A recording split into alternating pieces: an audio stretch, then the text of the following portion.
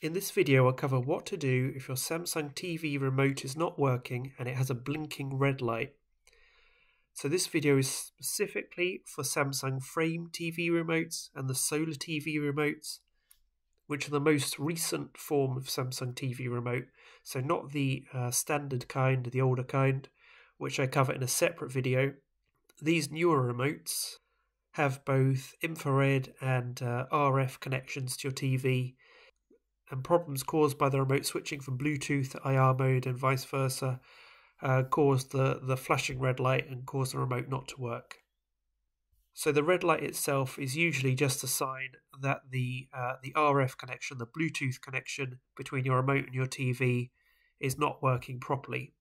If the red light on your remote only blinks when you press a button on the remote, that means the remote is in IR mode only and the Bluetooth mode has been switched off. If you have a red light that blinks on your remote and stays blinking for a few seconds after a button is pressed, that means your remote needs to be factory reset and reconnected to your TV again. If your remote is not working at all and doesn't control your TV at all, then it's likely that your remote has become unpaired from your TV, and so will just need to be repaired. And if your remote is only using the IR functionality, then a block line of sight will stop it working properly. And if you've got a frame TV, then the frame around the TV will often block the IR receiver. So, if your remote's red light blinks only when you press a button and stops as soon as you take your finger off the button, then your remote is in IR mode and needs to be switched back to Bluetooth mode. If the light continues to blink after you press a button, then you need to power cycle your TV and factory reset your remote and then repair it with your TV. To switch your remote back to Bluetooth mode and make sure it's paired correctly with your TV, you need to make sure that there first of all is a clear line of sight between your remote and the TV's sensor, which is located on the bottom. So if you've got a frame TV and you're using a third party or a deco frame, then that will block that sensor on the TV and you will need to remove that frame. If you're just using the standard frame, then it shouldn't be blocked, but just make sure there is a line of sight between your remote and that TV's IR sensor. Then switch your TV on and have your remote about 3 or 4 feet away from your TV with the IR emitter on the end of your remote pointed at the IR sensor on your TV. Then press and hold the return and play pause buttons simultaneously and keep holding them. Once you see connecting to the Samsung Smart Remote on your TV screen, you can release the buttons, and after a few seconds it should then change to pairing complete. And hopefully your remote will then work normally without a flashing red light. If you see the messages another remote is already paired or no device found, then try the process 3 or 4 more times and you can try getting closer to your TV.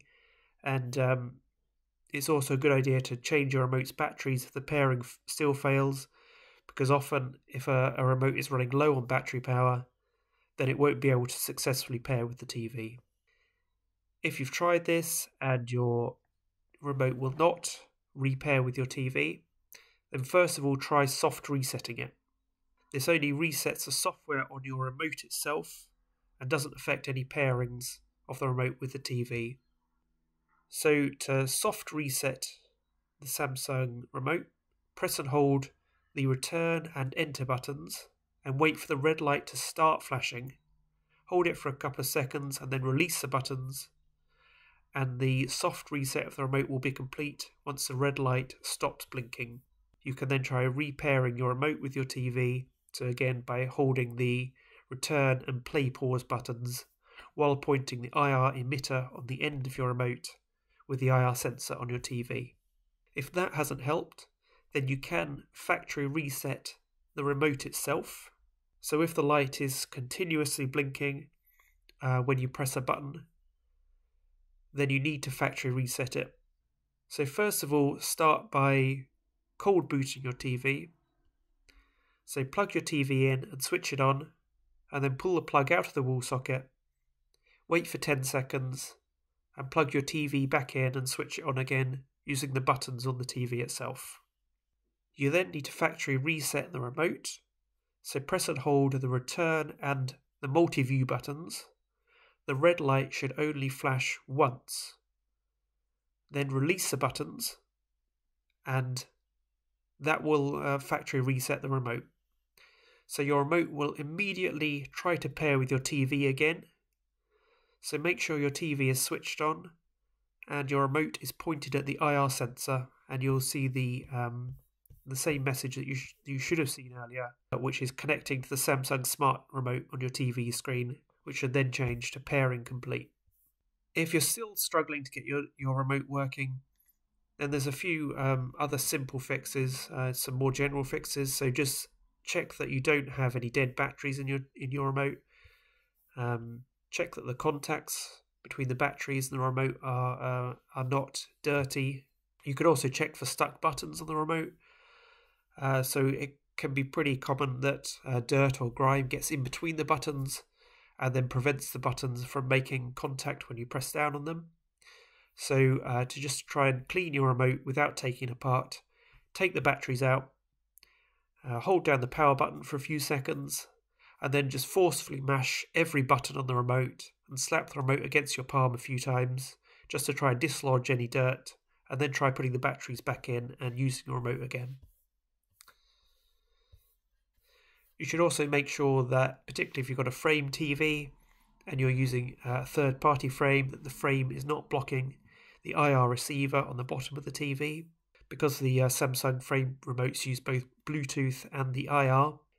You can also confirm that the IR emitter on your remote is working properly.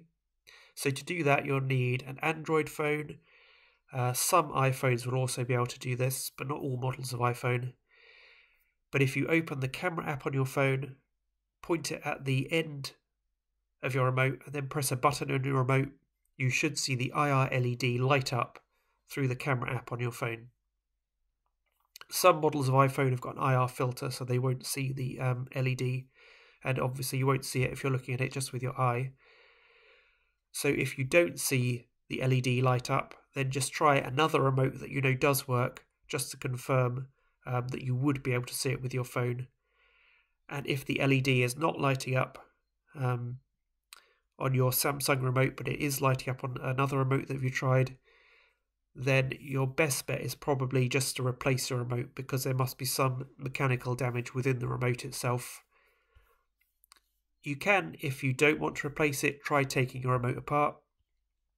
So usually the remotes are just held in two halves by little plastic clips on the side, and you can use a blunt knife or a credit card or something just to pop the little catches and separate the remotes into two halves, and then try cleaning all the components with isopropyl alcohol, and make sure there's no dirt or grime stuck under the buttons, and just spend a few minutes giving it a good clean, and then stick your remote back together again and try it again. If your remote is still not working and you don't want to get a replacement remote, then your only other option is really to use the SmartThings app, which you can download for Android or Apple, which is released by Samsung. If you've got a recent frame TV or a similar TV using an RF remote, then the SmartThings app should already be installed on your TV. So just download the app to your phone and then add your TV, and you'll be then able to control your TV using your phone. And there's some more tips on how to do this in the linked article below.